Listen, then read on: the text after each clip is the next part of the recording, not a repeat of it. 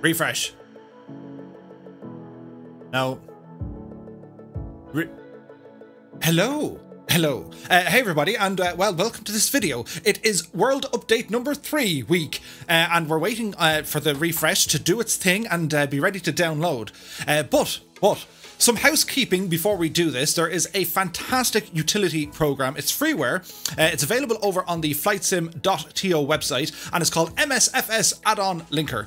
Developed by a dude called Bad2000. Super handy. Basically, it allows you to control what add-ons you have, be it from the third parties or downloaded, what's running, when, where, how, and why. And always a good idea before you get a world update, or any sim update for that matter, is try to keep the sim in its vanilla state, as it was as you first got it, without any third parties, because some of the files might be outdated, there could be conflicts, there could be all these issues. So ideally, you know, you could make a copy of your community folder and move it away. That takes quite a bit of time. With this add-on, it makes it super easy. So Gibbo Ireland is going to talk us through what to do and how to do it, and we'll see you after this. Thanks indeed, Murph, and hi everybody, Gibbo Ireland here. With World Update 3 only around the corner now, it's good to be prepared, and one of the things that always comes up at update time is the issue of your community folder, which inevitably really might have expanded and morphed and grown over time with new sceneries and liveries and add-ons of all different kinds. One of the problems, particularly around update time, is the fact that, well, your community folder contents sometimes can cause problems. There may be a conflict, for example. One of the things I'm interested in is to do with Dublin and the Orbix add-on that I already have. That's fantastic, and whether or not Dublin has been updated in World Update 3. So what's best to do, and is recommended advice, is always to clear out your community folder, cut and paste it somewhere else so that it's empty.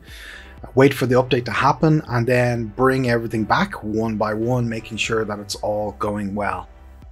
Aside from update time, it's also good to keep on top of your community folder from a performance perspective as well, as you may have heavy sceneries, for example, that can slow down your particular system, even when they're perhaps not in use. So wouldn't it be great if there was a way to actually, you know, exclude them from even loading up and firing up when you are not even flying anywhere near them? And then third but not least is from an update perspective.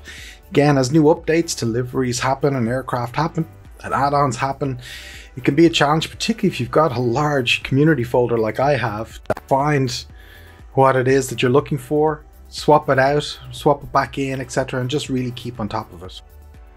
So Msfs Add-Ons Linker tries to solve those particular problems. So let's jump in and take a look. The add-on is just downloaded, I've extracted it, and I've just popped it into my documents folder. Okay, so before I open the add-on, what I've done is I have cut everything out of my community folder that's in the flight sim location, and I've made a new folder where everything actually truly lives. It's called True Community, which is in my documents folder. So I have True Community where my files really do live, and in flight sim location I have an empty folder currently called Community, as we can see here. So I'm going to actually just create a little quick access to it so I can get to it nice and easy. The next thing I want to do for categorization is actually just create a couple of categories just for my benefit so that I can keep track of everything. So I'll go ahead and do that now, and I'll move everything into the proper folder structure. Okay, so now I'm happy with my folder structure. Again, I've just created liveries, presets, scenery, and add-ons, and I can create more if I wish. So let's go ahead and open up Msfs Add-Ons Linker. Okay, so opening up the tool for the first time, I'm presented with this screen, and I first of all need to choose my community folder. So I do know where that is. Let me open this up because I did a quick access to it. There we go, and I can pop it in there. Next is my presets folder. So where would I like my presets? I'm going to actually keep them all nicely in the same location. True Community.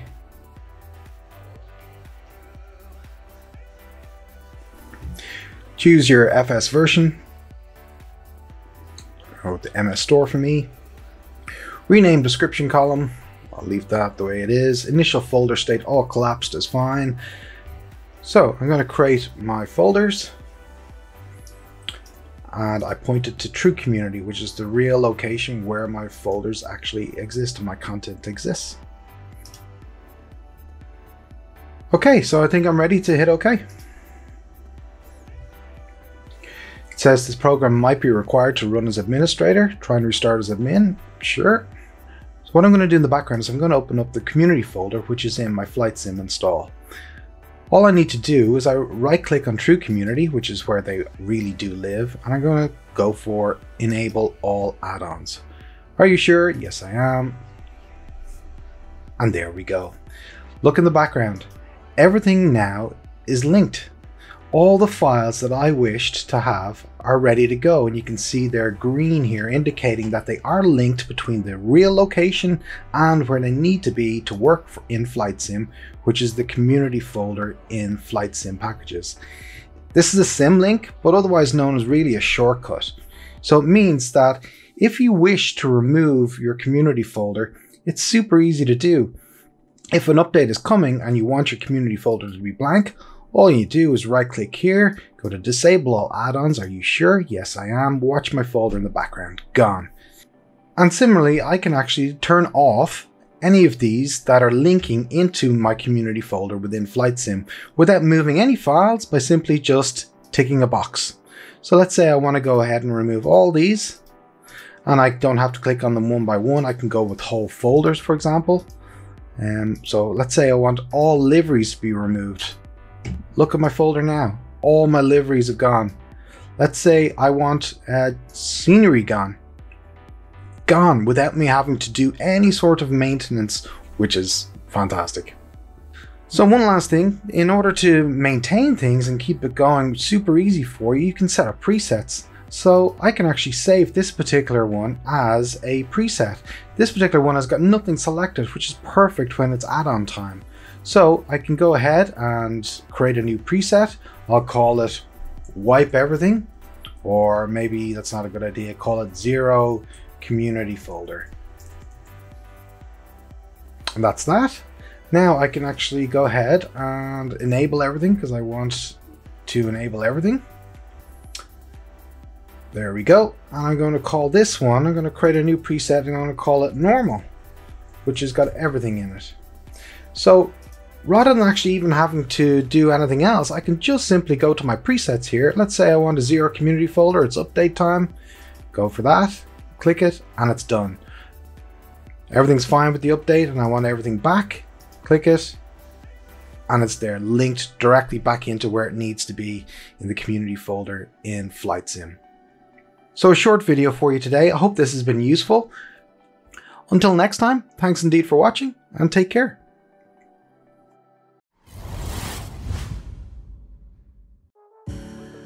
Refresh? No. Refresh? No. Ah, hello, you're back to me. So wasn't that super interesting and handy? So a big tip of the cap and, well, a well done to Bad 2000 for the Msfs add-ons linker. Fantastic utility. I highly recommend it. As I said, I use it. Gibbo Ireland is using it. It just makes things super, super easy when to move your custom and third-party stuff out of the way. So, yes, that's it for this video. I hope you guys found it super helpful. And yeah, World Update number 3, go team. And well, we'll see you in the virtual skies.